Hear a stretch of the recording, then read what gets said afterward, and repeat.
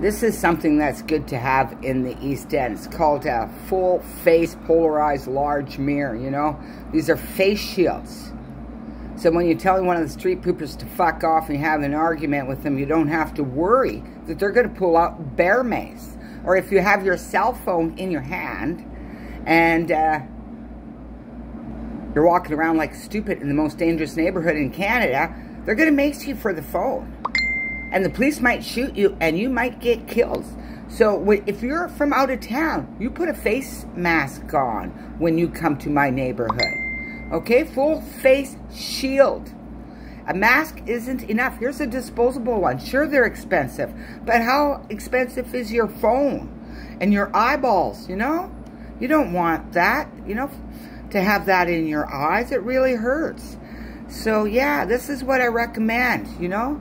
You come to Vancouver, downtown East End, you put your face shield mask on. It would have saved that guy's life if he had one of these on. And quite frankly, I didn't see a cell phone at the frickin' scene where the cops shot him, and that's still in my head. I know it was with rubber bullets, but he didn't know that. How he got treated was so horrific by the Vancouver police. Just horrific. How fucking stupid could you be? I could never be that stupid. You know? They used to only hire cops with low IQs. And then they called that a conspiracy. But I still have a screenshot of the IQ required for a cop, and it was basically stupid. So anyway, if you want to protect yourself, and you want to come and take pictures for your YouTube channel, Downtown East End, because there is lots to take pictures of.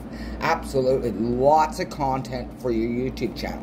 Just come with a full face mask.